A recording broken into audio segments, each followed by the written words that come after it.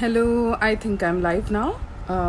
So, since the video is recording, we are on another session of Women of the Subcontinent series today. Iman Ahmed has joined, Rida Jasani has joined, Rashmi Agarwal has joined. A lot of people are joining.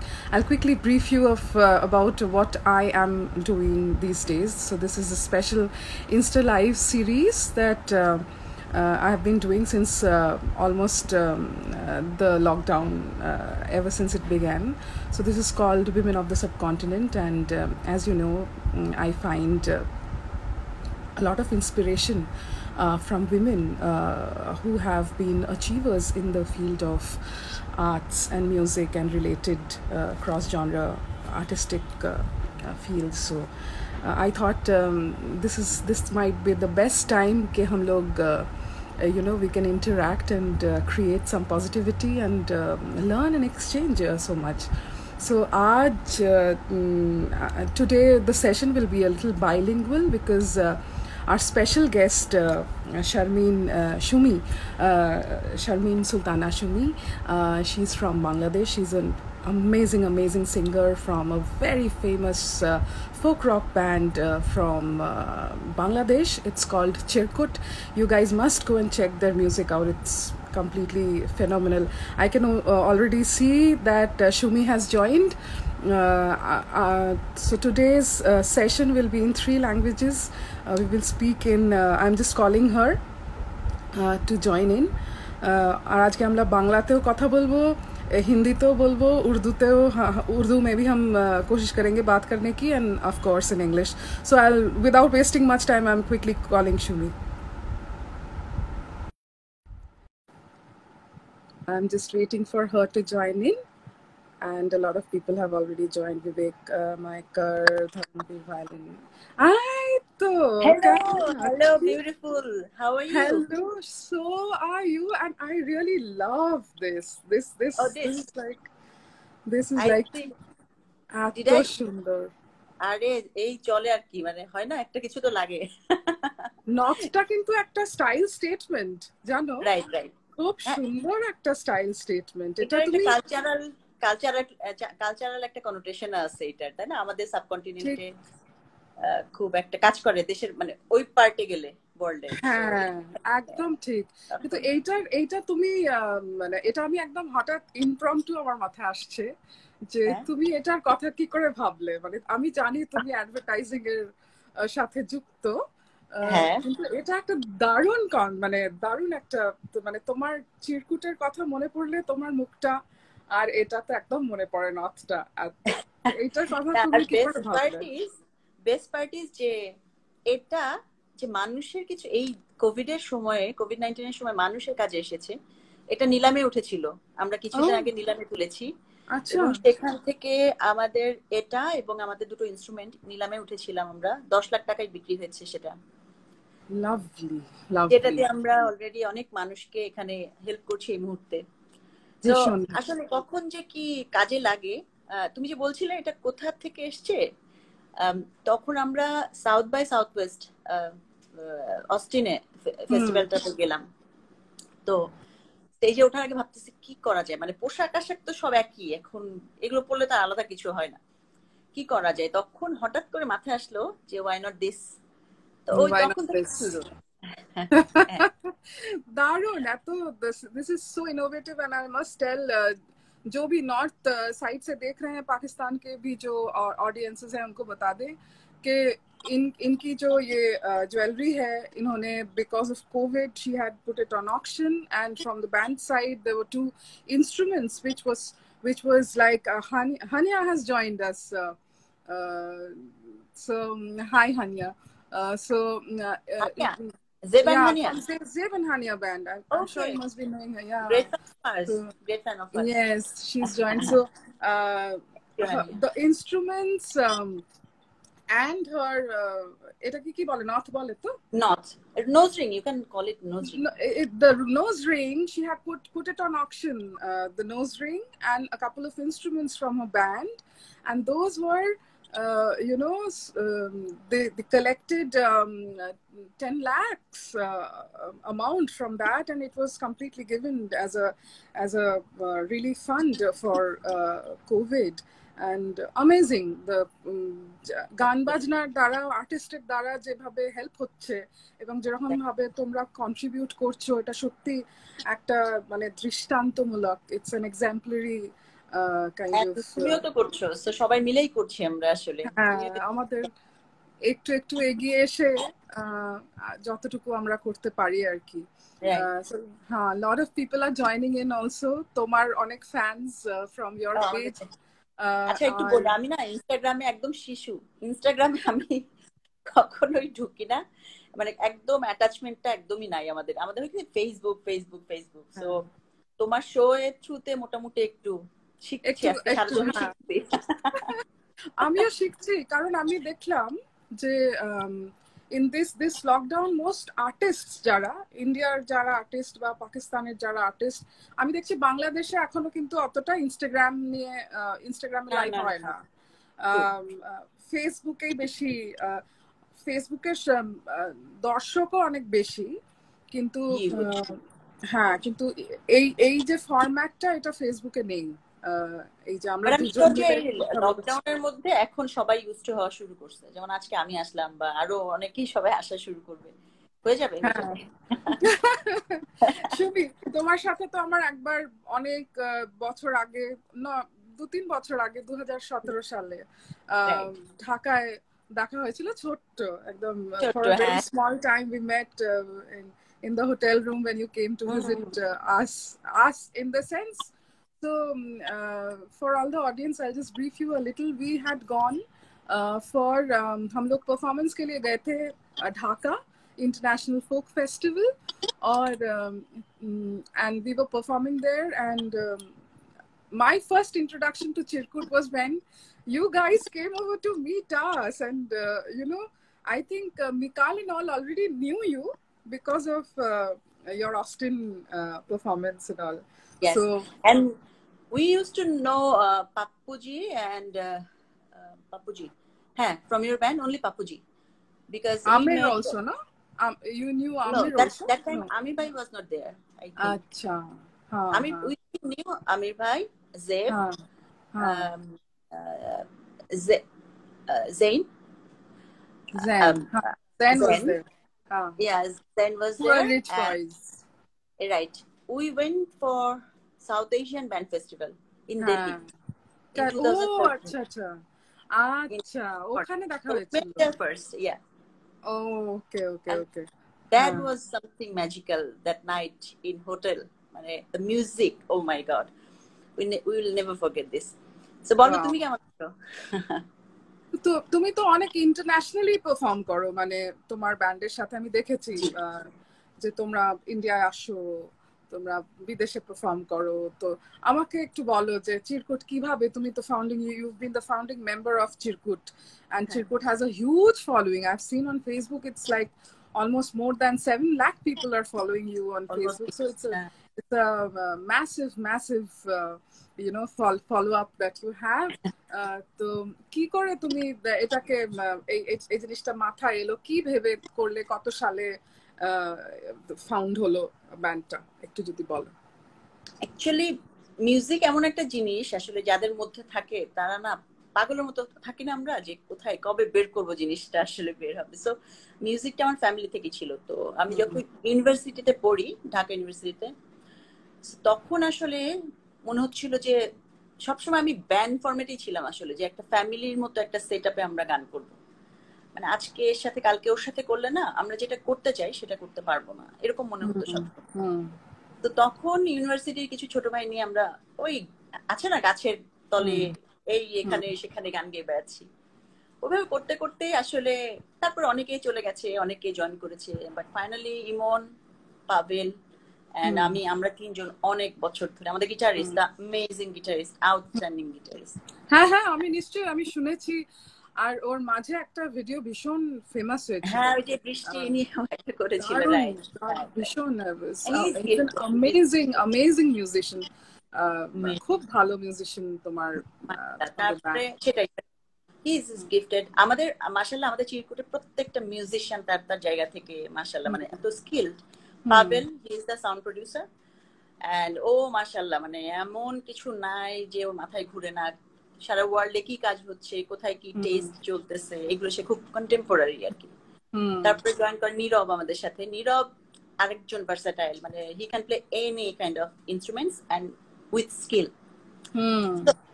তো এভাবে আমরা চলতে থাকলাম। আর যেটা তুমি জানো যে একটা মানে আমি আসলে কখনো এভাবে বলতে চাই না, বাট একটা মেয়ে হয়ে একটা ব্যান্ড করছে আমাদের এদিকে কিন্তু একটু ডিফিকাল্ট আসলে। সেইটা আমি আসছিলাম এই কথাটা যে অনেকেই ট্রাস্ট করতে পারে নাই, অনেকেই যে কি হবে কি হবে, বাট লেগে থেকেছি। সাথে আমাদের ইমন পাবেল ওরা সবাই ছিল, লেগে থাকাটা সবচেয়ে ইম্পর্টেন্ট ছিল আমাদের জন্য জানো। আর আমরা একটা জিনিস করেছি প্রথম থেকে, নতুন গান, কাভার সং করি নাই আমরা, সবসময় নতুন গান অরিজিনাল করেছো। অরিজিনাল, এটা ভীষণ ভালো।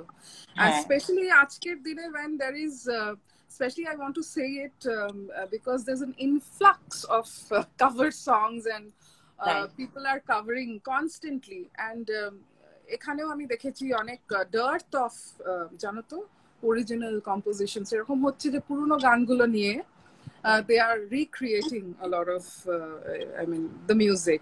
তাতে কি হয় আসল ক্রিয়েশনটা তো পুশ করা হয় না, ইন্সপায়ার করা হয় না। মানে কভার করার মধ্যে কিন্তু কোনো দোষের কিছু নেই, কিন্তু সাথে প্যারালালি যদি তুমি নতুন গানও করো তাহলে কিন্তু ব্যাপারটা জমে ওঠে। হ্যাঁ, খুব জমে ওঠে। রাইট।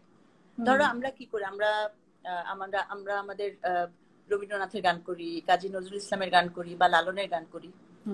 তো ওনারা যে সময় লিখেছেন তাদের সময়ের রিয়ালিটি কিন্তু একটা ছিল, আর আমাদের সময়ের রিয়ালিটি কিন্তু এক ধরনের। তো আমরা যদি এখন না লিখি, না বলি, না সুর করি, এগুলো কিন্তু উঠে আসবে না। এই সময়টা পুরো ব্ল্যাঙ্ক। একদম সত্যি কথা, একদম সত্যি। কিছু জিনিস আমি যেরকম ফর এক্সাম্পল রবীন্দ্রনাথের গান, নজরুল ইসলামের গান, এগুলোর সুর তো চেঞ্জ করতে পারা যায় না, এগুলো ওইভাবেই গাইতে হয়। কিন্তু আমি দেখেছি এইদিকে যখন আমি পাঞ্জাবি গান করলাম, সুফি মিউজিক যেগুলো ধরো বুল্লে শাহ বা শাহ হুসেন, এদের কালাম যখন গাওয়া হচ্ছে, তুমি ওগুলোকে নিজের মতন সুর করে করতে পারো, যেটা মিকাল হাসান ব্যান্ড করে। যে ওরা গানগুলো, এইগুলো many artists have sung but they take the same composition. ধরো বুল্লা কি জানা মে কোন, ওই গানটা, বা চল বুলিয়া চল উঠে চলিয়া, ওই ধরনের গানগুলো নিয়ে নিজে আবার সুর করে। তো একটা আর একটু কন্টেম্পোরাইজ করলে it also you know reflects the sound of the contemporary Times, যেটা আমার তোমাদের ব্যান্ডে ভীষণ ভালো লাগে যে তোমরা কানেক্ট করতে পারবা না, তোমার জেনারেশনের সাথে কানেক্ট করতে পারবা না, গ্যাপ থেকে যাবে। তো সুমি আমাকে বলো যে এই পুরো প্রচেষ্টা তুমি যেটা নিলে, আমি জানি যে আমাদের সাবকন্টিনেন্টে আমাদের অনেক রকম কি বলবো ট্যাবুজ আছে, অনেক রকম সোসাইটাল অনেক ব্যাপার আছে যার মধ্যে দিয়ে আমাদের একটু লড়াই একটু হয়তো বেশি করতে হয়। তো তুমি কি নিজে ফেস করেছো যেটা তোমার মনে হয় যে আমাদের একে অপরকে একটু উৎসাহ দেওয়া, বা যারা করতে চায় পরবর্তীকালে তাদের we can inspire them actually talking about our efforts and struggles? এটা বলতে গেলে তো আসলে ধরো রাতটাকে পার হয়ে যাবে। কারণ তবে আমার ক্ষেত্রে বড় সাপোর্ট ছিল আমার ফ্যামিলি, আসলে আমি বলবো, যেটা ম্যাক্সিমামের ক্ষেত্রে থাকে না, ফ্যামিলি সাপোর্ট করে না। তো আমার ক্ষেত্রে কিন্তু আমার ফ্যামিলির একটা বিশ্বাস বা সাপোর্ট সবসময় ছিল। বাট আমার ফ্যামিলি থাকতো ঢাকার বাইরে, মানে অন্য আরেকটা ডিস্ট্রিক্টে। আর আমি ঢাকায় এসে পড়েছি, যেখানে আমি কমপ্লিটলি একা ছিলাম। তো আমি একা টিউশনই করতাম, মানে ছাত্র পড়াতাম। তো পড়িয়ে আমি আমার নিজের খরচ চালাতাম এবং গানের খরচ একটু একটু করে উঠাতাম। বুঝছো মানে কি যে অবস্থা, মানে কারণ ফাইন্যান্সিয়ালি তখন তো খুবই বাজে অবস্থা। তো ব্যান্ড যখন করলাম তখন সবসময় আসলে ভাবতাম যে ওরা তো ছোট ছোট ছেলে পেলে, ওদের আমি প্রেশার কেন দিব। সো আমি ওটা না দেওয়ার, আমি টিউশনি বাড়াই দিলাম। মানে এত পরিশ্রম করছি, মানে আমার মনে আছে আমি রাস্তা যে কত হাঁটছি। তো একটা এক্সাম্পল বলি আমি তোমাকে। আমরা যেখানে আমাদের স্টুডিও ছিল, তো আমি তো চাকরিও করতাম, সারাদিন চাকরি করে আমি রাত 10টার দিকে অফিস থেকে ফিরতাম, আমি সারা রাত স্টুডিওতে কাজ করতাম, আমি 2-3 ঘন্টা ঘুমাতাম, তুমি আবার সকালে অফিসে চলে যেতাম। তো আমরা যে এলাকাটায় থাকতাম, ওখানে চারপাশে একটু কনজারভেটিভ লোকজন ছিল, হ্যাঁ, যে গান বাজনা করে, তারপর একটা মেয়ে সেখানে সারা রাত ধরে কাজ করতেছে, ব্যাপার স্যাপার ছিল। বাট তুমি অবাক হয়ে যাও, আমি চেঞ্জ দেখেছি যে আমরা যখন সাকসেস পেলাম, মানে আমাদের গানগুলো মানুষের জনপ্রিয় হওয়া শুরু করলো, মানুষ আমাদের চেনা শুরু করলো, আমি খুব অবাক হয়েছি তারা এসে আমাদের উল্টো অ্যাপ্রিসিয়েট করেছে। হ্যাঁ, যারা একসময় করতে দিতে চাইতো না, তারা এসে আমাদের বলছে সাবাস, তোমরা খুবই সুন্দর করছো, আমাদের সিডি দিও তোমরা। হ্যাঁ, মানে এবং খুবই কনজারভেটিভ লোকজন। হ্যাঁ, তো এই এই জিনিসগুলো আমি চোখে দেখেছি যে এই চেঞ্জেস, মানে সাকসেস কি রকম ভাবে মানুষ যেভাবে তোমায় অ্যাপ্রোচ করে পুরো ব্যাপারটাকে চেঞ্জ করে দেয়। রাইট। এখন আমি যদি ধরো ওখানে গান বাজনা না করে আসলে খুবই উল্টাপাল্টা লাইফস্টাইল বা উল্টাপাল্টা করতাম, আমি আসলে গানেও সাকসেস পাইতাম না বা তাদেরও এরকম ধরনের। তো আমি তখন থেকে দেখেছি যে আমরা যদি মানুষের প্রতি একটু রেসপেক্টফুল হই, মানে ধরো যারা একসময় কমপ্লেইন করতো, আমি কিন্তু কখনো তাদের সাথে খারাপ ব্যবহার করি নাই, আমি তাদের সাথে উল্টা সবসময় সালাম দিতাম, ভালো ব্যবহার করতাম। তো তারা এক ধরনের সফট কর্নার তো গ্রো করেছিল, এবং তারপর যখন কাজটা হলো, তো তারা তখন অ্যাপ্রিসিয়েট করা শুরু করে, এবং তারপর কোনোদিন আমাকে ওই জায়গাগুলোতে কিন্তু সাফার করতে হয় নাই। হ্যাঁ, আর বাদ বাকি ধরো ইন্ডাস্ট্রিতে নানা রকমের হয়, এগুলো আমি আসলে বলতেও চাই না, কখন আমি পারতপক্ষে কমপ্লেইন কম করি আসলে শর্মিষ্ঠা। এত কমপ্লেইন করলে আসলে আগানো যাবে না, বুঝছো? আমাদের সবাইকে এইটার মধ্যে দিয়ে যেতে হয়, সবাই তো মনের মতো সবাই একই রকম মনের মতন হবে না, কিন্তু ওই আর কি লেগে থাকার কোনো বিকল্প নাই। আর সব থেকে Sumi, the interesting part is some like-minded people you will find join করে, ওটা তুমি পেয়েই যাবে। তোমার কোর্স একটু হয়তো ডিফিকাল্ট হয়, বাট আমি দেখেছি যে মেয়েদের পক্ষে জেনারেলি এটা একটু বেশি হয়তো এফর্ট লাগে অনেক সময়। তার কারণ আমি তোমায় বলছি, এখানে আমি কিছুদিন আগে, তোমার 2 এপিসোড আগে, আমি আমার এক বন্ধু মিউজিক ডিরেক্টর অলকানন্দা দাশগুপ্তা, ও বাঙালি, এখানে কাজ করে, খুব সিক্রেট গেমস এর মিউজিক করেছে। তো আমি ওর একটা কাজে গিয়েছিলাম, একটা ফিল্মের জন্য, বহু বছর পরে, মানে 15 বছর পরে এরকম একটা আমি এনভায়রনমেন্ট পেলাম যেখানে মিউজিক ডিরেক্টর একটি মেয়ে, যে ফিল্মের জন্য কাজটি হচ্ছিল, তার ডিরেক্টরও একজন মেয়ে, তনিষ্ঠা চ্যাটার্জি উনি ছিলেন, আর আমি গান গাইছি। তো আমার মনে হচ্ছে এই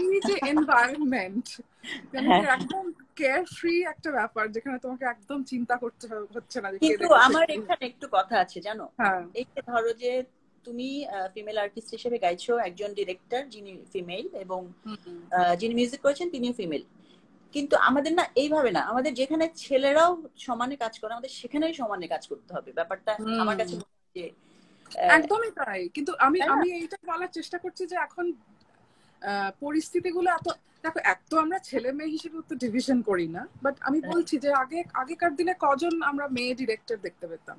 তো এখন অনেকে সেইভাবে, মানে ধরো বলিউড ভীষণ পুরুষ প্রধান, মানে এখন সেখানে এখন অনেক মেয়েরা কিন্তু এগিয়ে এসে ওই জিনিস করছে। অনেক ইঞ্জিনিয়ার দেখি আমি, যারা সাউন্ড ইঞ্জিনিয়ার, প্রচুর মেয়ে, দুনিয়াটা অনেক পাল্টেও যাচ্ছে।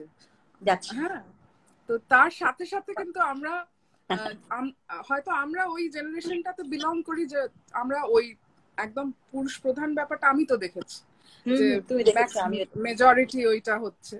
আর প্লাস এই যে একটা চেঞ্জ একটা আসছে, which is very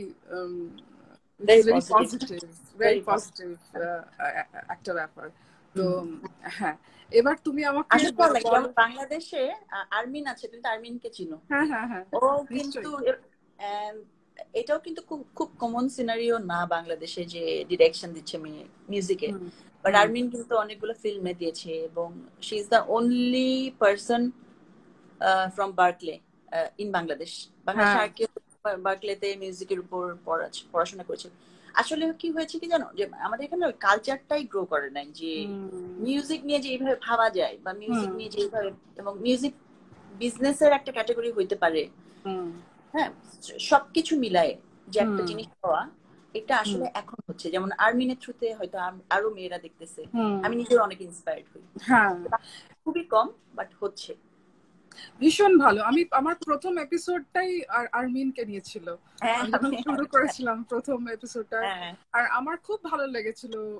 মানে তুমিও সেটা করো, নিজে তুমি লেখো, তুমি খুব মানে ইউ আর ভীষণ ভালো lyricist as well as a song writer. তোমার পারফরমেন্স তো আমি পরে আসছি ওটা নিয়ে, কিন্তু তুমি এত ভালো গান গাও, আমি তো, আমাকে গান গাইতে বলো না, তুমি এত ভালো গান গাও।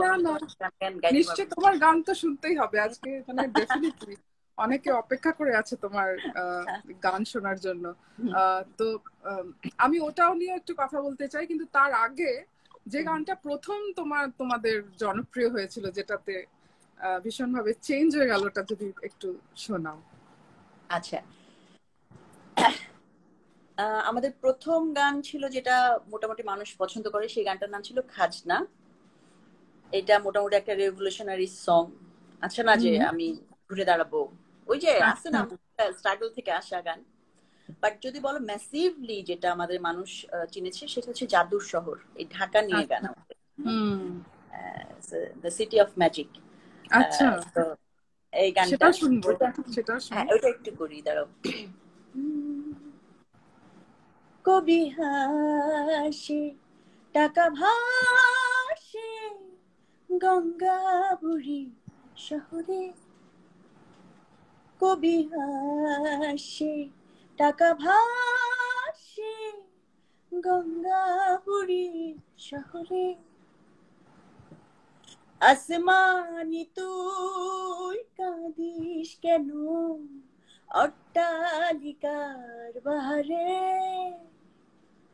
মিছে হাসি মিছে কান্না পথে পথে হারালে, ও গ্রিন সিগন্যাল রেড ওয়াইন দেয়ালে দেয়ালে, এ শহর জাদুর শহর, প্রাণের শহর ঢাকা রে, এ শহর জাদুর শহর, প্রাণের শহর।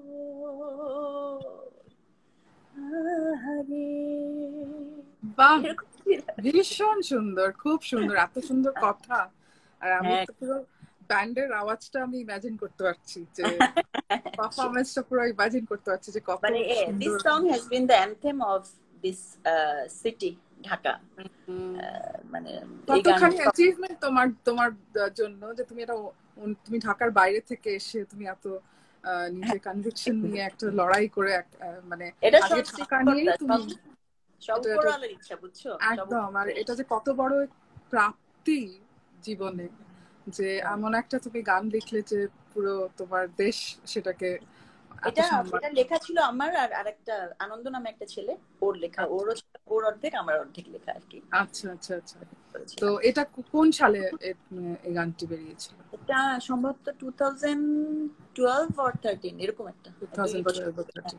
আচ্ছা, তুমি তো কলকাতাতেও একটি প্লেব্যাক করেছো, যেটার জন্য তোমার খুব অ্যাপ্রিশিয়েট করা হয়েছে।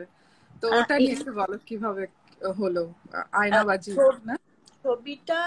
হ্যাঁ, এটা একটা কোলাবোরেশন আসলে। ফারুকি ভাই, মোস্তফা সরোয়ার ফারুকি, আপনারা সবাই চিনেন উনাকে। সো ফারুকি ভাইয়ের ফিল্ম ডুব, যেখানে ইরফান খান অভিনয় করেছিলেন, হ্যাঁ, মুম্বাই থেকে। তো ডুব ছবিটা কলকাতা বাংলাদেশ মিলিয়ে একটা পুরা একদম কি বলা যায়, এটা একটা ম্যাসিভ হিট, একটা কোলাবোরেশন ছিল।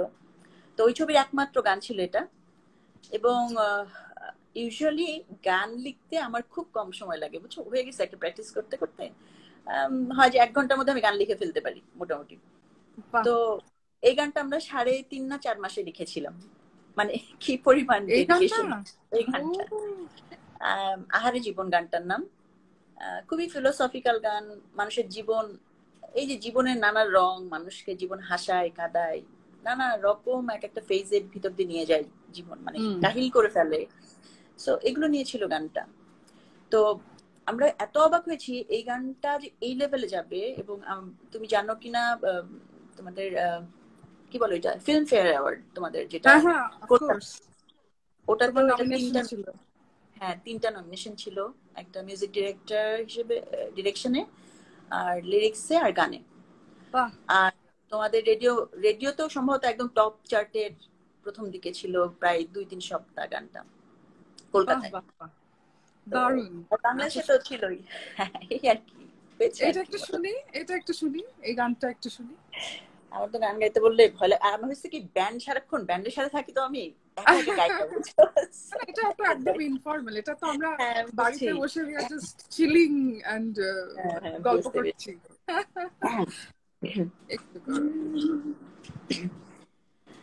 আহারে জীবন, আহা জীবন, জলে ভাসা পদ্ম যেমন।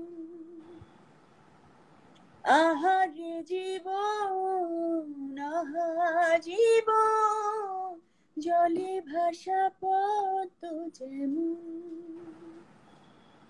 কারিনি সে ভুল, অবেলা বকুল, থাকো ছুঁয়ে কুলকুল, থাকো ছুঁয়ে শহুরে বাতাস, ছুঁয়ে থাকো নিয় আকাশ। আব ছায়া চলে যাই জলের দিন, অভিমান জমে জমে আমি ব্যথাহীন। আহারে জীবন, আহা জীবন, জলে ভাসা পদ্ম যেমন। আহারে জীবন, আহা জীবন, জলে ভাসা পদ্ম যেমন। বাহ, কি সুন্দর! যেমন সুন্দর লিখেছো তেমন সুন্দর গাইলে। আই এম শিওর যে এটা তো নমিনেশনে আসবেই আর কি, এত সুন্দর একটা গান। আচ্ছা, lot of people R joining in. আমি একটু নামগুলো বলে দিই। অনুব্রত খুব ভালো, he is a very good musician, তবলা বাজায়, হি হ্যাজ জয়েন্ড। আরো তোমার অনেক ফলোয়াররা জয়েন করছে, লাজিম খান, তাসমিয়া খান, ইসলাম, আচ্ছা অনেকে জয়েন করছে। তো আমার আবার সামনের থেকে পড়তে আজকাল একটু অসুবিধা হচ্ছে, কিন্তু সব লকডাউনের জন্য আমি চোখটাও দেখাতে পারছি না। কাজেই হুড় করে উঠে গেলে আবার অনেকে আবার খুব মানে অভিমান করে যে আমার নামটা আপনি গলার যত্ন নিও, গলাটা আবার নষ্ট করো না। তো না, গলাটা চেষ্টা করছি। দেখো এখন এমন অবস্থা যে আমি আমার বাড়িতে এসি চলছে না, মানে ভীষণ গরম মুম্বাই। কেন আজকে এই খারাপ হয়ে গেছে, কিন্তু তারপরে উই কুডন্ট ইভেন কল, কারণ এখানে একদম কমপ্লিট লকডাউন, কাউকে বিল্ডিং এর ভেতরে আসা যাওয়া একদম বন্ধ। সো ইটস ভেরি রেস্ট্রিক্টেড, কারণ এখানে ইনফেকশন ভীষণ রকম বেড়ে গেছে। মহারাষ্ট্র যে স্টেটটা মুম্বাইয়ের, ওইখানে 50,000 it has crossed infection. So এটা তো অ্যাবনরমাল লেভেলে চলে যাচ্ছে সব জায়গায়। কিন্তু তোমার এসি বন্ধ থাকে, অনেক গরম হতো মুম্বাইতে, ভীষণ গরম। এখন আমি গরমেই বসে আছি, কিন্তু ওটা অ্যাডজাস্ট হয়ে গেছে। আর এখন সুমি এটাও ভাবি যে এত লোকের এত কষ্ট, আমি এত কমপ্লেন, এই যে তুমি বললে, সত্যি খুব লজ্জা করে যখন মনে হয় তখন এটা। হ্যাঁ, আগে এই জিনিসগুলির নিয়ে এত ভাবতাম না। এবার যেন এই লাস্ট 1-2 বছর ধরে অনেক বেশি করে মনে হচ্ছে যে মানে we must acknowledge and be grateful towards the privileges that we have, তাই না? তো যাই হোক, তুমি আমায় বলো যে তোমার ছোটবেলায় মিউজিকের যে ব্যাপারটা, তোমার শিক্ষা, বা তুমি কি গান শিখেছো কিভাবে, কি মানে এই শেখনি? না রে, একদম এখানে আসলে লজ্জায় পড়ে যাই। তুমি ন্যাচারাল সিঙ্গার? হ্যাঁ, আমি একদমই শিখি নাই, এবং আমি আমার রেওয়াজও করা হয় না, অনেস্টলি একদমই করি না, এইজন্য কিচ্ছু নাই। আমি হচ্ছে একদম পথে ঘাটে, আমি হচ্ছে কি বলা যায়, শ্রমিক, বুঝছো, গান শ্রমিক। না, কিন্তু এগুলো না গড গিফটেড ব্যাপারে, এটা আইদার থাকে না হলে থাকে না, আমি তো এটাই বিশ্বাস করি। আমারও তাই মনে হয় আসলে। আমি একটু বলি, তোমায় ক্লিয়ার করি, এটা অনেকেই হয়তো জানে না যে আমি নিজেকে না মানে সঙ্গীত শিল্পী এইভাবে দেখি না। মানে গান তো অনেক হাজার হাজার মানুষ ভালো গান গায়, অনেক ভালো গান গায়। আমি দেখি যে আমি কি বলা যায় গানের সাথে থাকি, আমি গান বানাই, সুর করি, কথা লিখি, ওদের সারাক্ষণ খেলি, ব্যান্ড মেম্বারদের সারাক্ষণ গুতাই। সো আমার অনেক কাজ আসলে। শুধুমাত্র গান গাওয়া আমার কাজ না। সো যদি শুধুমাত্র সঙ্গীত শিল্পী বলে আমি একটু বলি ভাই না না, আমি কিন্তু খালি সঙ্গীত শিল্পী না। সো সেখানে কারণ একজন ভোকালিস্টের আসলেই দায়িত্ব থাকে রেওয়াজ করা, প্রপার হওয়া, যেটা আমার আসলে হয় না সত্যি কথা। হয়নি তো মানে বোঝাই গেল না, যেটুকু শুনলাম তাতে তো হয়নি বলে বোঝাই গেল না। কাজে এটা তোমার একটা গিফট, এটা নিয়ে মানে এটা কাউকে বলো না। সবাই সবাই জেনে গেল এখন যে তুমি রেয়াজ করো না, কিন্তু বললো আর কি, কাউকে বলো না। সুর তো দারুণ লেগে যাচ্ছে। তোমার বাংলাদেশে তুমি কি ধরনের, এই যে তোমার ব্যান্ডটাকে তুমি ফোক রক ব্যান্ড বলছো, চিরকুট ব্যান্ডের কি? আমরা আসলে বলতাম এপিক ফিউশন ব্যান্ড। কারণ কি গানের হয় না এক একটা জনরা নিয়ে এক একজন কাজ করে, তো আমাদের মনে হতো আমরা সব গাবো। গানের আবার জনরা যা ইচ্ছে তাই গাবো, ফোক ইচ্ছে হলে ফোক গাবো, ক্লাসিক্যাল ইচ্ছে হলে ক্লাসিক্যাল গাবো, জ্যাজ ব্লুজ যা ইচ্ছা গাবো, যেটা ভালো লাগবে গাবো। এই জন্য আমরা এপিক ফিউশনই বলি ইউজুয়ালি। বাট এপিক ফিউশন আবার এই জনরা আবার মানুষ চিনে না। যেমন ইউরোপে গিয়ে আমরা খুবই বিপদে পড়ছি, এইটা কি। তো তখন ফোক রকটা বললে ওনারা সবাই কানেক্ট করতে পারে, সো তখন থেকে ফোক রক বলা হয়। দেখা যায় folk and rock is a very relative term. আচ্ছা, আর ফোক সবাইকার ভালো লাগে। হ্যাঁ, ফোক সবাই রিলেট করে, সবাই ওটার সাথে ভালো লাগে। কিন্তু তার সাথে সাথে যে তোমরা অরিজিনাল করে যাচ্ছ, এটা একটা আচ্ছা 2017 সালে তুমি বোধহয় একটা করেছিলে জিশান আহমেদের, খুব বোধহয় ওটা ফেমাস হয়েছিল, কোন একটা ট্রিবিউট সং তুমি 2017 সালে তুমি কোনটা বলছো? ট্রিবিউট সং কিসের? যেটা নিয়ে আমি পড়েছিলাম অনলাইন, যে তুমি একটা করেছিলে। এটা সম্ভবত অরিজিনাল একটা, ওইটার কথা কি বলছো কিনা তুমি? মানুষ পারলা মানে একটা মেয়েকে মারা হয়েছিল এখানে পুড়িয়ে, তো আমি ওর নামটা মনে করতে পারছি না, ওকে পুড়িয়ে মারা হয়েছিল। তো ওটার এগেইনস্টে আমরা একটা গান করেছিলাম যে মানুষ পারলা দয়াল পারলাই মরারে মাল্লা। কি হয় ইউজুয়ালি যে যারা বেশি মরা তাদেরকেই দেখা যায় বেশি সাফার করতে হয়। যেমন এখনো যারা গরিব তারাই বেশি সাফার করতেছে। একদমই। তো গানটা ওইটা মৌলিক গান ছিল, বাট ট্রিবিউট করেছিলাম আমরা নুসরাত, মেয়েটার নাম ছিল নুসরাত। সো ওকে মারা হয়েছিল, খুবই বাজে ভাবে মারা হয়েছিল, আগুনে পুড়িয়ে, মানে টিচার, ক্লাসের টিচার মেরেছিলেন। সো ওটা একটা সবাই খুব মানে টাচ করেছিল সবাইকে। তো এরকম আমরা সবসময় চেষ্টা করি। দেখো আমাদের তো অনেক কিছু করার নেই, গানটাই আমাদের অস্ত্র। আমরা চিরকুটের জায়গা থেকে আমরা কখনোই ভাবিনি যে গান শুধু আমরাই আছে না যে কনসার্ট করবো, হাততালি পাবো, নিজেরাই শুধু করবো ব্যাপার স্যাপার, এগুলো না। কতটুকু গান দিয়ে মানুষের পাশে থাকা যায় এটা আমরা সব সময় চেষ্টা করি, সব সময়। হ্যাঁ, এবং এটা আসলে করতে হবে আমাদের তো কিছু না কিছু, মানে না হলে তো মরার সময় শান্তি পাবো না। যে না এটা তো মানে this is going beyond just the music and doing something bigger and greater, যেটা বহু মানুষ, মানে মানুষ নয় আর্টিস্ট যেটা বলবো, আমাদের যে ভক্তি সুফি মুভমেন্ট যখন হয়েছিল, আমি খুব মানে হিস্ট্রি পড়তে মানে ভালোবাসি আর কি, সেই ইয়েগুলো। তো তাতেও যারা ওই সময় যারা লিখেছিলেন সবাই মানুষের ভেদাভেদের জায়গাটা থেকে ভালোবাসার কথাই লিখেছেন। কেউ হীর রাঞ্ঝার রেফারেন্স দিয়েছে, কেউ অন্য লালন লিখে গেছেন। আর নিজের সব জিনিসে একটাই মানে মেন তো মানুষের গল্প, মানুষ বুঝলে শোনার মানুষ হবি, মানুষ বুঝলে শোনার। হ্যাঁ, সেই গল্প নিয়ে, এবং সেটা যে মানে একটা কন্টিনিউয়েশন হচ্ছে এই জিনিসটা নিয়ে, এটার একটা প্রোটেস্ট। এবং স্পেশালি আমি দেখেছি ধরো আমাদের যে সাবকন্টিনেন্টে, এখানে অনেক জায়গায় মেয়েদের ওপর ভীষণ অত্যাচার, মানে খুব খুব ইয়ে, যেটা আমাকে ভীষণ হার্ট করে। আজকে আমরা এত প্রোগ্রেসিভ হয়েছি, কিন্তু এই জিনিসগুলো নিয়ে যদি মিউজিক, যেটা সব থেকে popular, one of the most popular mediums, and আমি সত্যি এটা নিয়ে ভীষণ খুশি যে তোমরা এটাকে একটা ইস্যু করে নিজে লিখে সেটাকে করা, এবং একটা জনপ্রিয় ব্যান্ড হিসেবে মানে you R representing a cause which is, মানে এইটা তো একটা ভীষণ ভীষণ ভালো ব্যাপার। নট অনলি এটা থেকে যাবে, জানো তো, লোকে ভাববে অ্যাটলিস্ট যারা ওই ধরনের সোসাইটিতে বিলং করে না, যাদের ওই এক্সপোজারটা নেই। মানুষের ভিতর আমরা কেমন যেন দিন দিন বেশি যান্ত্রিক হয়ে যাচ্ছি না, মানে সবাই সেলফ সেন্টার্ড, যান্ত্রিক।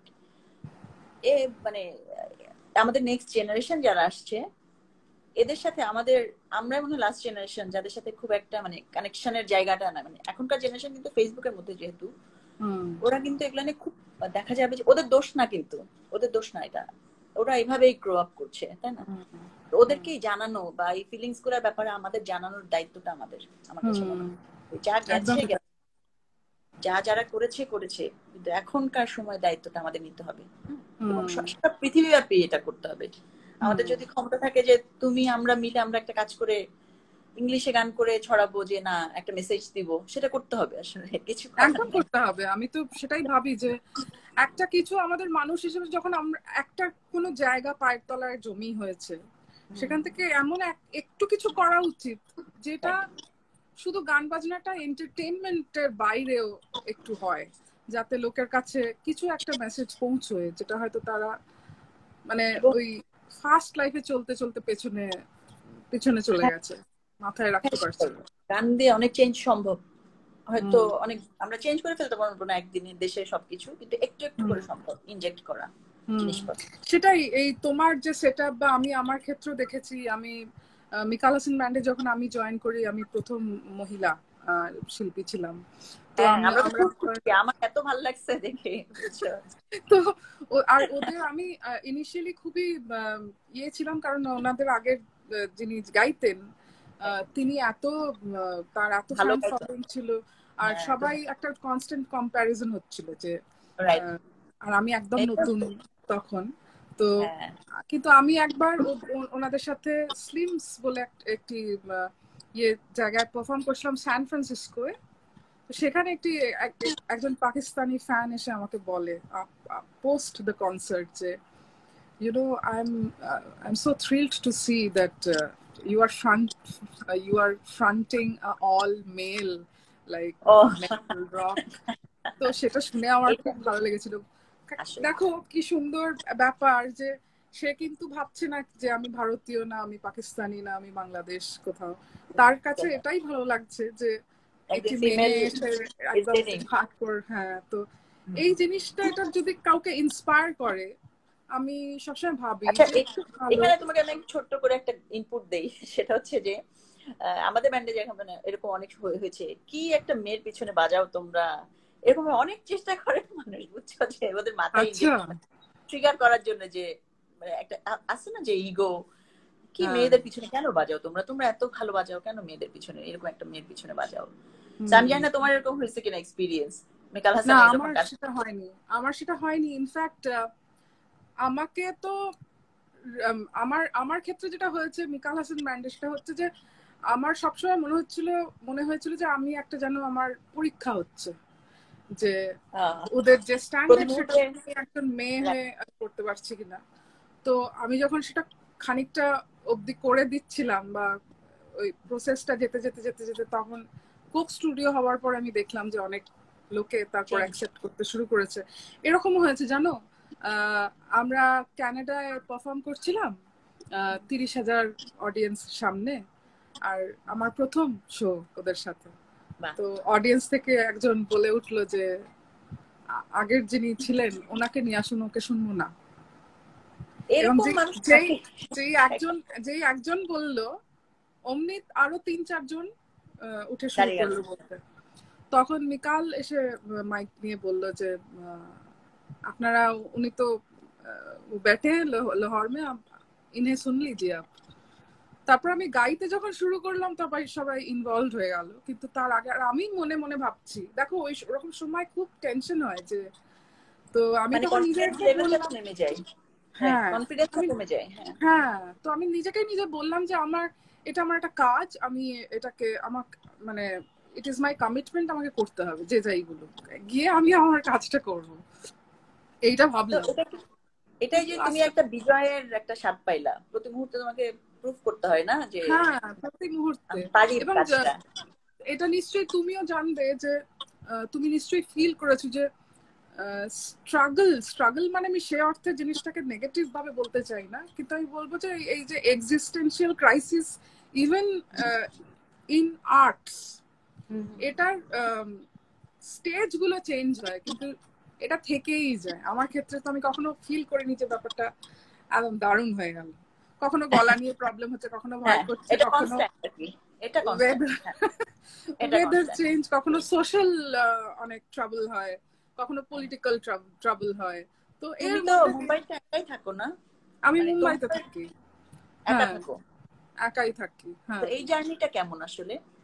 হ্যাঁ, এই জার্নিটা কেমন, এই যে তুমি একা থাকো মুম্বাইতে, এবং আমি যতদূর জানি মুম্বাই অনেক কম্পিটিটিভ,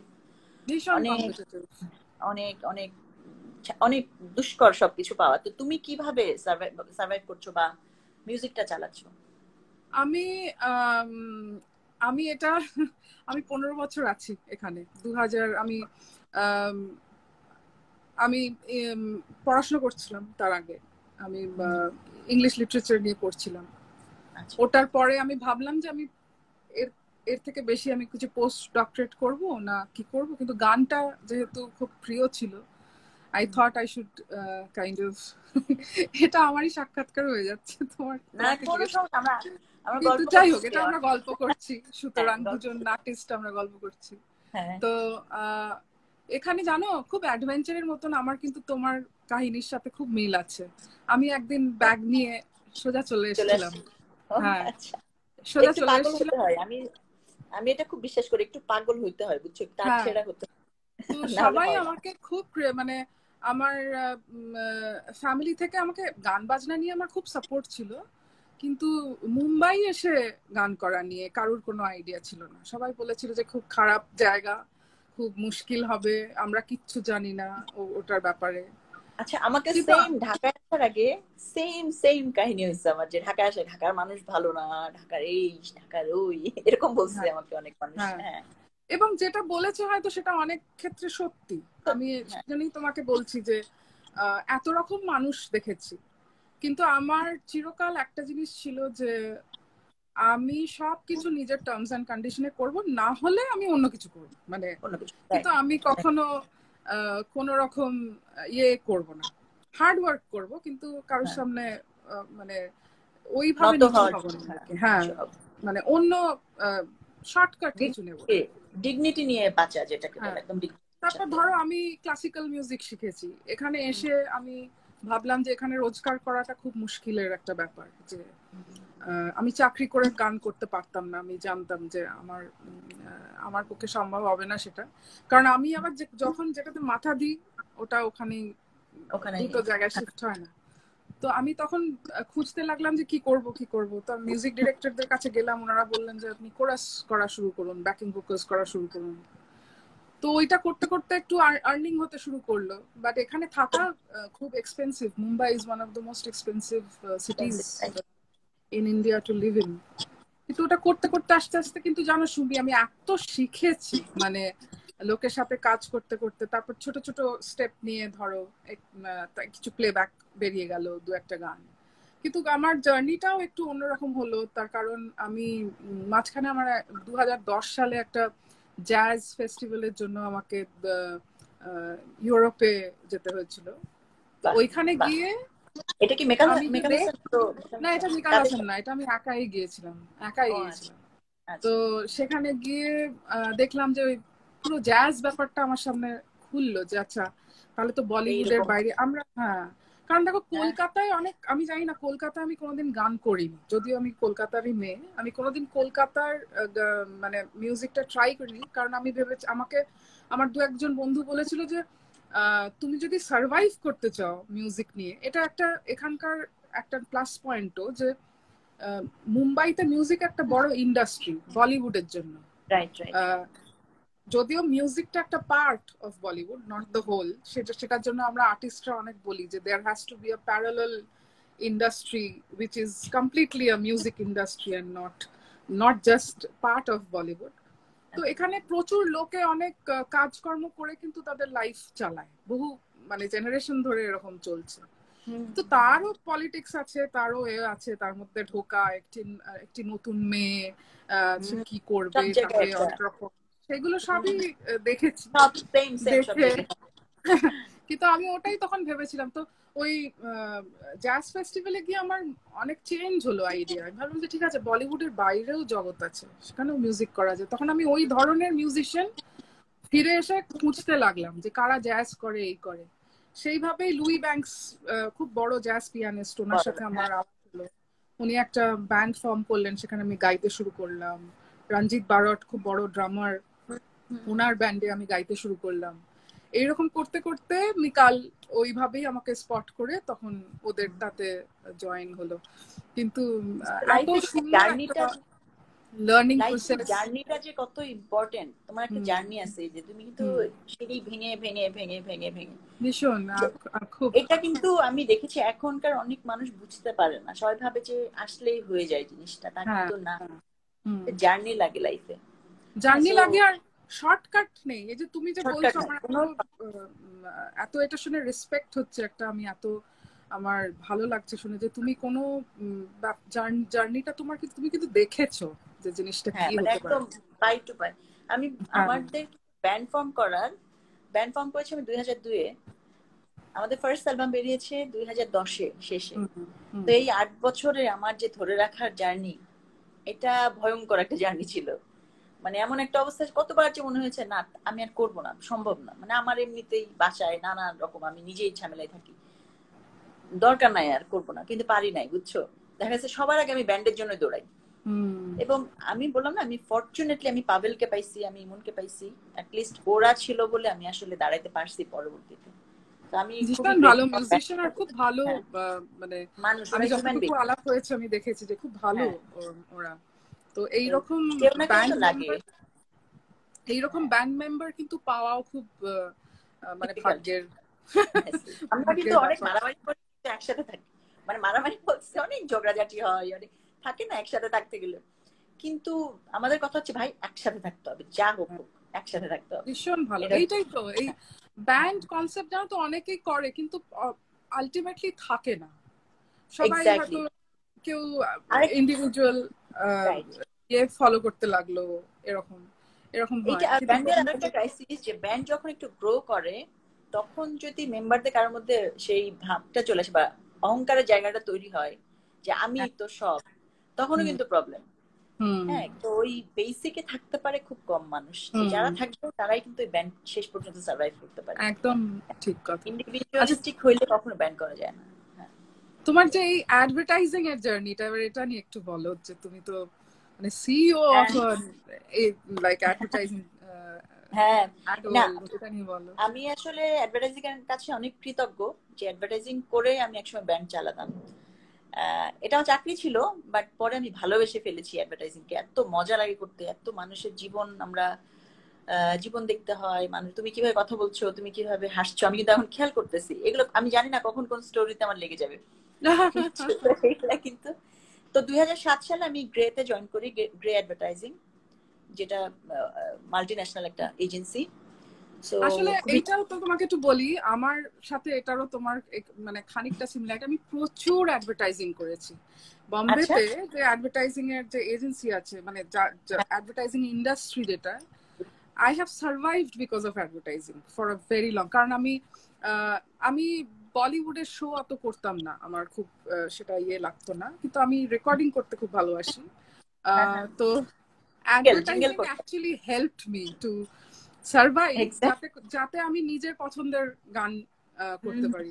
এবং সেই সূত্রে আমি বাংলাদেশেরও কিছু অ্যাডভার্টাইজিং এর কাজকর্ম করেছি। কিন্তু বাংলাদেশে একটা বড় পরিমাণ কাজ মুম্বাইতে হয়, বড় পরিমাণ কাজ হয়। তো ওইটা অ্যাডভার্টাইজিং আমাকে শিখিয়েছে, এবং আমি চিরকুট আসলে না হলে দাঁড় করাতে পারতাম না। তো 2007 সালে আমি শুরু করি। তো তারপরে মাশাআল্লাহ আমি ব্যাপারটা ধরে ফেলি খুব অল্প সময়ে। 2012 সাল পর্যন্ত আমি অ্যাডভার্টাইজিং করার পরে ছেড়ে দিয়ে 4 বছর আমি শুধু ব্যান্ড করে যে সার্ভাইভ করা যায় বাংলাদেশে ওইটা দেখার জন্য আমি 4 বছর ব্যান্ড করছি, আই সার্ভাইভড, মানে তো ওই সময়টা দেখা গেছে। তারপর 2016 সালে আমি আবার একটা ইনফ্যাক্ট এর ভিতরে আমি বিবিসি, মিডিয়া অ্যাকশন, বিভিন্ন জায়গায় কনসালটেন্সি করছি। পরে 2016 সালে আমি আবার একটা জায়গায় জয়েন করি ক্রিয়েটিভ ডিরেক্টর হিসেবে। পরে 2018-এ তখন আমার ব্যান্ডমেটরাও বলছিল বা আমারও মনে হচ্ছিল যে এখন নিজের করা উচিত, এখন আর চাকরি না। তুমি বুঝো, এদিকে ব্যান্ড, তারপর আবার একটা অফিস, মানে অফিস তো অন্য জিনিস, মানে তো সাহস করে কিভাবে যেন করে ফেললাম আর কি। এটা নাম সল্ট ক্রিয়েটিভস। এন্ড লাকিলি আল্লাহ আসলে অনেক সহায় ছিলেন। আমাদের প্রথম কাজ থেকেই হিট হওয়া শুরু হয়েছে, মানে দেখা হিট বলতে যেটা বোঝায় আর কি, যে ম্যাসিভ। মানে আমরা একটা ব্র্যান্ডের কাজ শুরু করি, যেই ব্র্যান্ডটা আগে ধরো টপ 30-র মধ্যে ছিল না, আমাদের কমিউনিকেশনের কারণে ব্র্যান্ডটা উইদিন 6 মান্থস টপ 8-এর মধ্যে চলে আসে, এবং প্রতিটা কমিউনিকেশন দেখা যায় যে ক্লিক করছে। তো ফরচুনেটলি এটা হয়েছে এত অল্প সময়ে। দেখা যায় যে অনেক এজেন্সিতে দেখা যায় অনেক বছর পার হলেও এইটুক অর্জন করাটা ডিফিকাল্ট হয়ে যায়। তো আমি খুবই লাকি ছিলাম। And it's a different journey আসলে, ডিফারেন্ট জার্নি, হার্ড ওয়ার্ক লাগে, ব্রেন ওয়ার্ক বেশি আসলে, কন্টিনিউয়াসলি আইডিয়া ভাবতে হয়। আমার পার্টনার আছে, ওরা খুবই ভালো। সো চেষ্টা করছি, এখন আমাদের 13 জনের একটা টিম মোটামুটি। এটা আস্তে আস্তে একটু আমরা উঠছিলাম, তখনই তো কোভিড-19 এসে গেল, সবকিছু। এখন বাড়ি থেকে অফিস করছি, বাড়ি থেকে গান বাজনা করছি, সবকিছু করছি আর কি। আর তোমাদের নতুন একটা ইনিশিয়েটিভ শুরু হয়েছে, যেটাতে আমিও একটা, আমার এখন ডিলে হচ্ছে, দিতে হবে গানটা। তো কি ভালো লাগছে, এটা এত সুন্দর একটা তোমরা আলোর গান করে একটা ইনিশিয়েটিভ তোমরা। हाँ अच्छा, D Goswami Singh, can you please talk in Hindi? Sure, हम लोग हिंदी में भी बात कर रहे हैं, मगर क्योंकि हम दोनों, देखिए ऐसा होता है कि जब दो बंगालीज मिलते हैं तो हम एकदम खुशी से पागल हो जाते हैं और हिंदी में मतलब बंगाली में ही बात करने लगते हैं। तो ऐसा होता है क्योंकि कभी कभी हमें मौका मिलता है बात करने का। तो हम जरूर कोशिश करेंगे कि आप मतलब जो भी इनकी जर्नी रही है वो मुझे आप लोग तक पहुंचाना है हिंदी में और इंग्लिश में। अगर अभी बात कर रहे हैं तो वो मतलब बहुत ন্যাচারালি বেঙ্গলি आ रही है, খুব মানে স্বাভাবিকভাবে বাংলায় কথা বলে ফেলছি, এত ভালো লাগছে। Because I try some English, maybe we can try some English. We should try to speak in English also, because I think there are audiences from, because of Mikal Hassan band, I have a number of followers from Pakistan also, আর এখানকার থেকেও আছে। তো যাই হোক, আমাদের almost সময়, এটা 1 ঘন্টার পরে এটা অটোমেটিক্যালি বন্ধ হয়ে যাবে চ্যাট। তো এটা হওয়ার আগে তুমি একটা ছোট তুমি আমার বাড়িতে এসছো, ডিনার করে যাও। এটা সবথেকে ভালো, এটা দারুণ দারুণ, সত্যি এটা যদি করা যেত কত ভালো হতো। আসলে যদি করা যেত। বাট এই প্রথম ঈদে কোনো বিরিয়ানি খাইনি, খিচুড়ি বানিয়ে বাড়িতে খেয়েছি, কারণ কোথাও বেরোনো যাচ্ছে না, কিছু না। প্রত্যেক বছর ঈদে সময় ভালো করে খাবার খাওয়া হয়, কিন্তু এবছর কিছু হয়নি একদম। It is all about food. It is all about food. All about food and all. So but হ্যাঁ, তুমি বলো যে মানে something that is that you love and you would like to sing, একটা কিছু করো তুমি।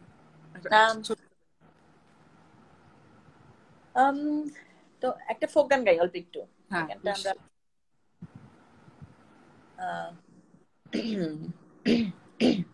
এই গানটার নাম হচ্ছে দুনিয়া। তো আমাদের বাউল সাধকেরা তো খুব বেশি আসলে মানুষের জীবন, কেন আমরা এই পৃথিবীতে এসেছি, কেন এই 2 দিনের দুনিয়া, এগুলো নিয়ে অনেক বেশি লিখেছেন। তো সেগুলো নিয়ে যেগুলো থেকে ধার করে আমরা এখন লিখছি আসলে। তো গানটার নাম বাউল সুবহানের গান। আচ্ছা, বাউল সুবহান বলছে যে দুনিয়ারে তোর সাথে আমার এত মায়া মমতা কিসের, আমি তোরে চিনি না, মানে আছে না যে আমার এই কর্মফল ভোগ, আমি তো দুনিয়া আসতে চাইনি, কি কর্মফলে আমি আজকে দুনিয়ায় এসে পড়লাম, হ্যাঁ আমার কেউ বাঁচাও, মানে ব্যাপারটা এরকম আর কি। তো গানটা এরকম, কত জায়গা খানা খালাম, ঢাকা সিলেট বগুড়া,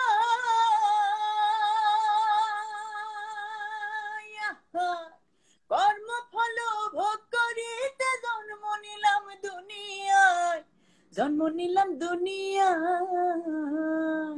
ও বাউল সুবান বলে দেখে শুনে সামুরা দেবা নাও জুতা তোর সাথে কিসের মায়া মমতা ওরে আমার দুনিয়া ওরে আমার দুনিয়া তোর সাথে কিসের মায়া মমতা তুমি এত ভেলকি জানো আগে যদি জানিতাম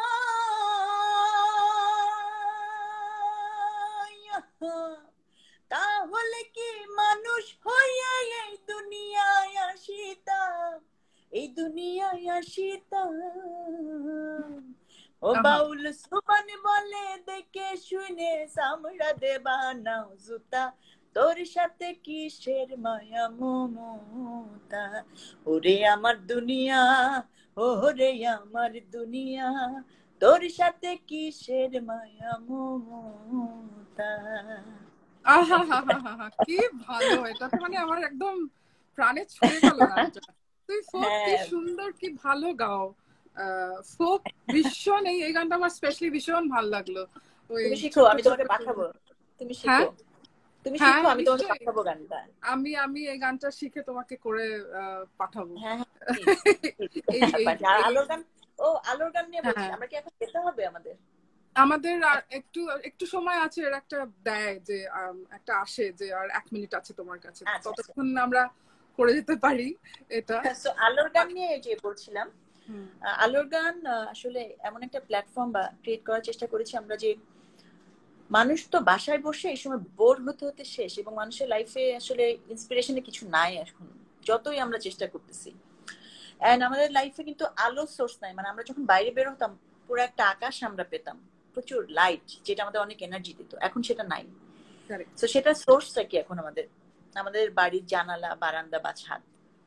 সো আইডিয়াটা ওখান থেকে আসছে যে যত বেশি পারো আলোটা ইনহেল করে রাখো, হ্যাঁ আলোটা নিয়ে রাখো বুকের ভেতরে, কারণ এই কোভিড-19 এটা কিন্তু একটা লম্বা সময় জার্নি আমাদের হতে যাচ্ছে, এটা ফাইট দিতে হবে। সো নিজের ভিতরে এনার্জিটা লাগবে। সো ইনশাআল্লাহ খুব ভালো প্রজেক্ট, এবং এত সুন্দর সুন্দর সিঙ্গার, আমি তো অনেকের সাথে ইন্ট্রোডিউসড হচ্ছি, আমি আগে এদেরকে চিনতাম না, কাজে ভীষণ ভালো লাগলো যে তুমি এত সুন্দর গান এত সুন্দর করে প্রেজেন্ট করছো, কত কত আর্টিস্টকে আমরা জানতে পাচ্ছি, আমি জানতে পাচ্ছি। এক্স্যাক্টলি, এবং এটা থ্রুতে যেমন নতুন অনেক অনেক সুন্দর সুন্দর আর্টিস্টও আসতেছে, এবং আমি তো চেষ্টা করছি একটু গ্লোবালি কানেক্ট করার ব্যাপারটাতে। হ্যাঁ আমি দেখলাম কবিতাজির ছেলেমেয়েরা ওরাও গাইছে, এবং ওরা গিয়েছে, নরওয়ে থেকে এসছে, আমাদের কানাডা, অস্ট্রেলিয়া, ইউএসএ, বিভিন্ন দেশ থেকে আসছে। সো এই সমস্যা তো সবার, আজকে আমাদের একার না। সো আলোর গানটাও সবার হবে, আমি সেটাই চাই। এবং তুমি যদি পারো, তুমি যদি চাও, নিশ্চয়ই আমি নিশ্চয়ই পাঠিয়ে দেবো। আমার বাড়ির বাইরে মেট্রো রেলের কনস্ট্রাকশনের এত আওয়াজ হচ্ছে, আমি খালি ভাবছি যে একটু থামলেই আমি বিয়ে করি। তো তোমার একটা গান শুনতে চাই। আমার অলমোস্ট এখন সময় হয়ে এসছে, 1 মিনিট আছে, আমি 2 লাইন হয়তো গেয়ে দিতে পারি। এটা বাংলায় কিছু চট করে শুনিয়ে দিয়ে আমাকে এটা শেষ করতে হবে। আর তার আগে আমি তোমায় বলি অসংখ্য ধন্যবাদ এটা করার জন্য। আর তোমাকে আরেকদিন কিন্তু আমার চাই, আমি এইটুকু কথা বলে আমি স্যাটিসফাইড। না না ঠিক আছে, আমরা গল্প করতে আসবো একদিন। আমি সরি, লাস্টের দিন তো আমার কিছু করার ছিল না, আমফানের কারণে আমাদের ক্যান্সেল করতে হলো।